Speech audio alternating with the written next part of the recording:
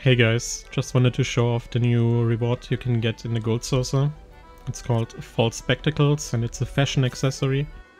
And it will allow you to wear glasses alongside other headgear for screenshots. Unfortunately, it's classified as a fashion accessory.